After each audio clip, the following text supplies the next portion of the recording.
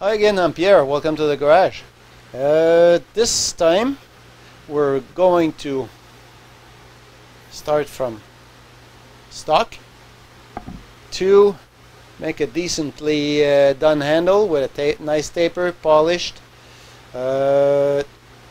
threads formed, handle to receive eventually a wooden handle, cap, everything. So I'll make different steps so we can elaborate on a few things as we go.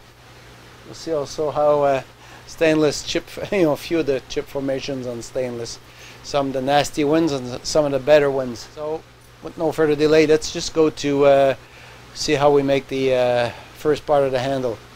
I'll make the second part of this handle. I'll make it the taper part. I'll make it separate so we can elaborate a little bit more how we form it and taper it. Working with stainless here. This is a about 9-inch, about almost 10-inch bar of 3/4 inch diameter stainless. I'm just preparing the ends.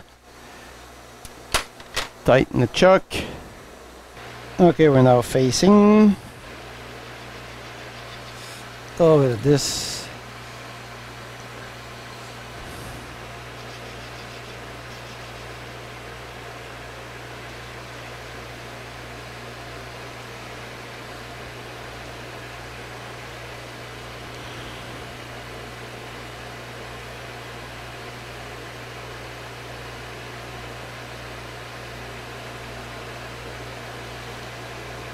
I reset to 0. I'm gonna take a cut about 100 thousandths for 1/2 inch far. It's already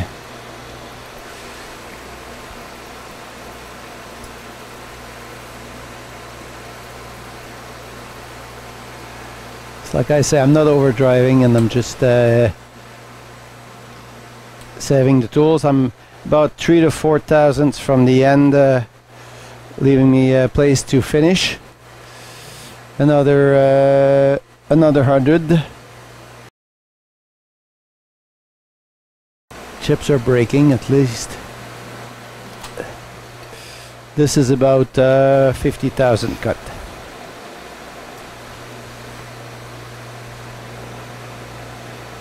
And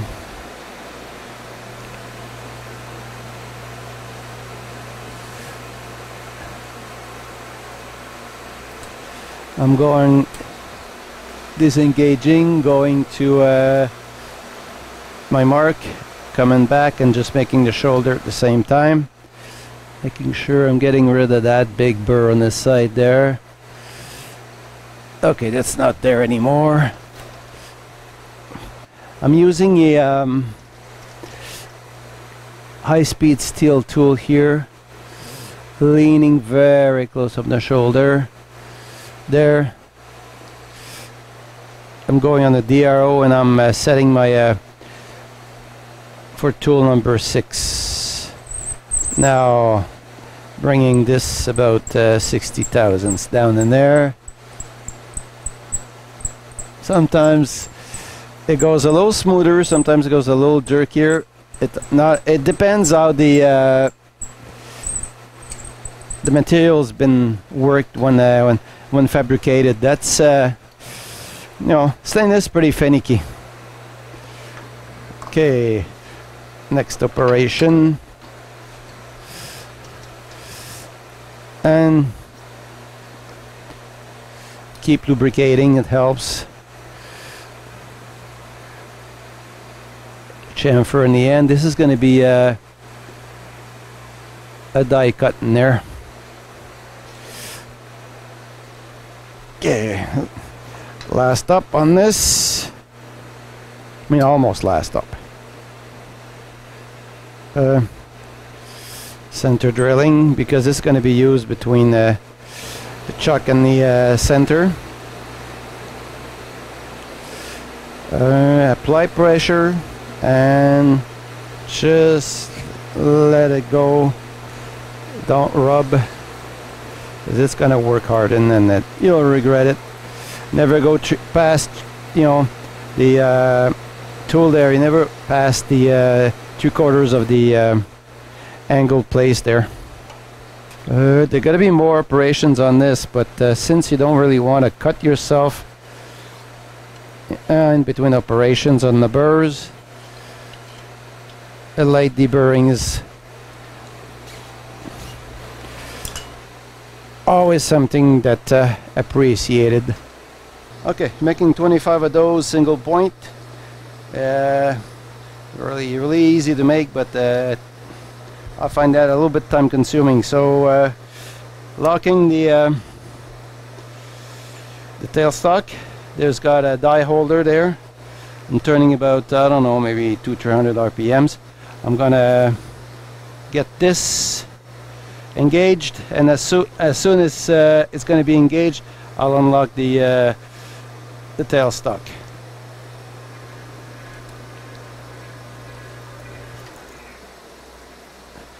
Okay, we're right down in, backing it up. One nice thread done. Yep, just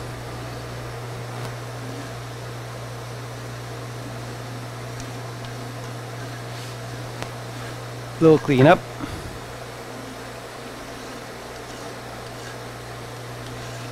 Very light cleanup. One little trick about maybe just not accumulating errors when you measure. I need like 9 inches, 75 thousandths from this edge there, this to the end of there. I need to face this off and make, you know, plus minus 5 thousandths, which is not a very hard goal to get. But this threaded end there can have a few discrepancies from, you know, the one another. So I don't want to accumulate and referencing, you know, with the end there. So what I did, got myself a little bushing here, which is a little bit longer of the than the threaded part. I'm going to be putting the little bushing right down there under the edge there, and this is where I reference my height gauge, 975 thousandths from this edge there. Now, making sure it's tight, making a little mark there, and that's it. I'm going to be doing all the other ones the same way, and I'm sure that I'm not going to accumulate the error from the threaded part. Now time to face this. I'm going to be lining up by I think visually we need plus minus 4/10, so I think this shouldn't be a problem to okay.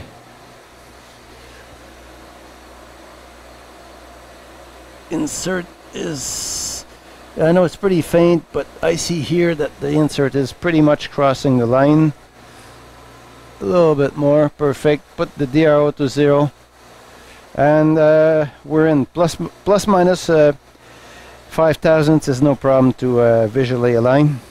Also, stainless steel, grab it good in your jaws because it might just pull in or out or slip, because it's pretty this is pretty slippery.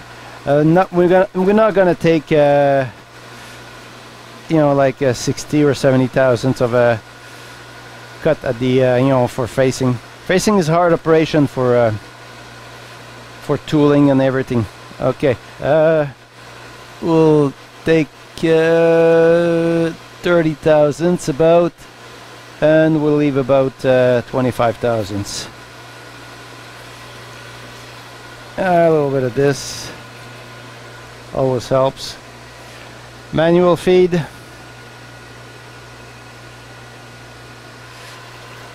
I'm making last cut with about 27 thousandths. Let's take a final cut with this. Okay.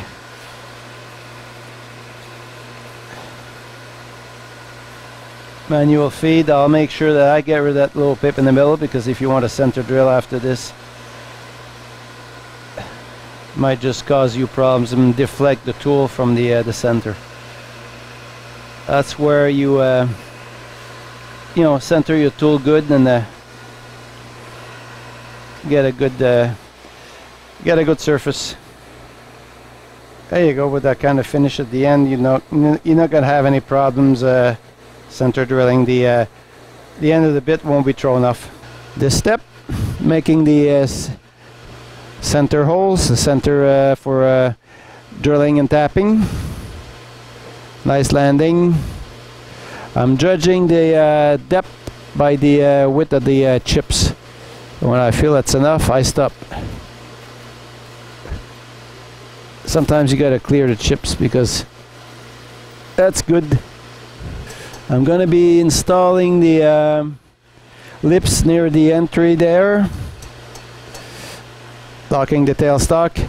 200,000 per turn, and I'm going to push it in until about an inch done. And let's go.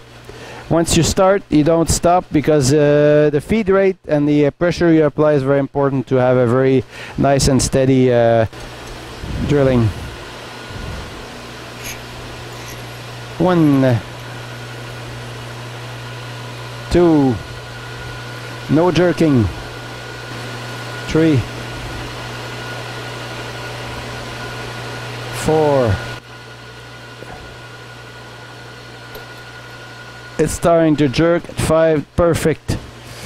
When you start a jerk, you come out of there and you who wants to tap quarter 20, 1 inch long per hand, you know, by hand.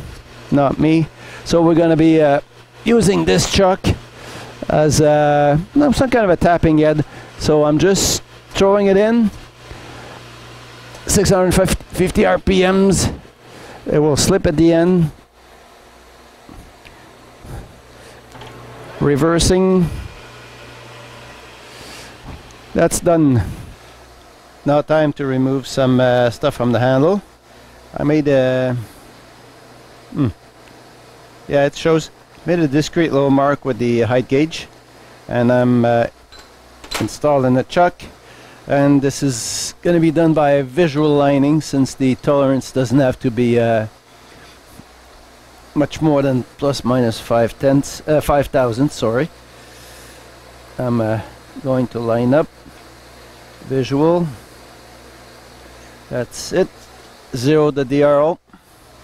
We're turning about 650 RPMs. Going to make a little visual mark on this. Go to the start. Lubricate a little bit. And we're pretty aggressive on the on these cuts, going 100 thousandths on the diameter, from 750 to 650, and turning about, like I said, 650 RPMs, and we're advancing at 10 thousandths per revolution. So it's pretty aggressive. If you go below that, we produce stringy stuff. This will make nice springs. And yes, it's a little noisy.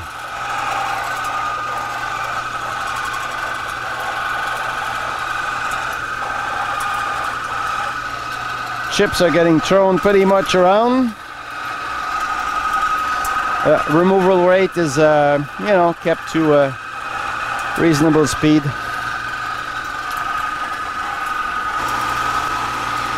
Don't have all day.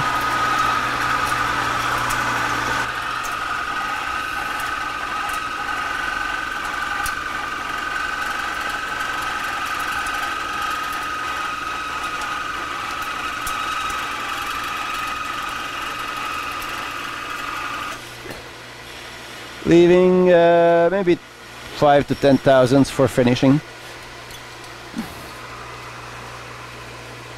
This is another 100,000, 550, plus minus 1,000, doesn't really matter.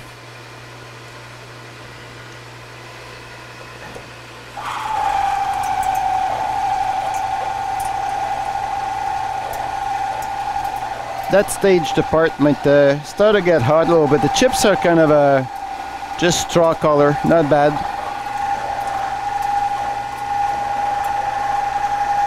And stainless steel is a very, you know, it's a tough material to machine. You slow down your speed, and you can't machine that as fast as pre-machining still.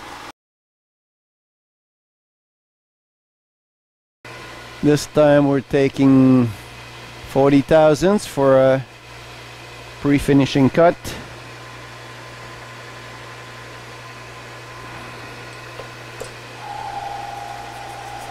This is going to be a little bit more stringy and not to be touched.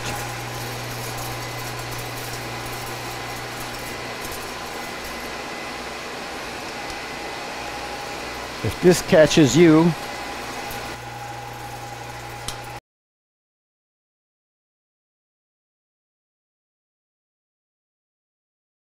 closing cut, trying to get right down to the goal, but I'll need another spring cut over this. This is about 13 thousandths cut. Still the strings, and I'm trying to stay away from in front of the chuck though. This is a very dangerous situation.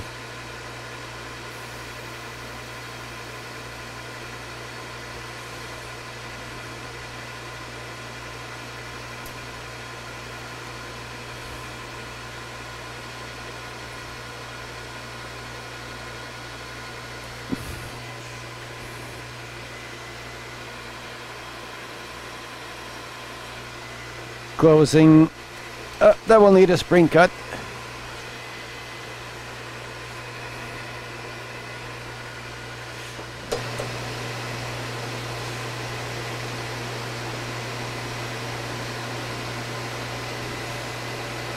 There's a bird nest down there. I mean, I'm not gonna touch anything, and I'm gonna stay away from this, so just in case it catches in the chuck. Okay, pulling out, going to code length,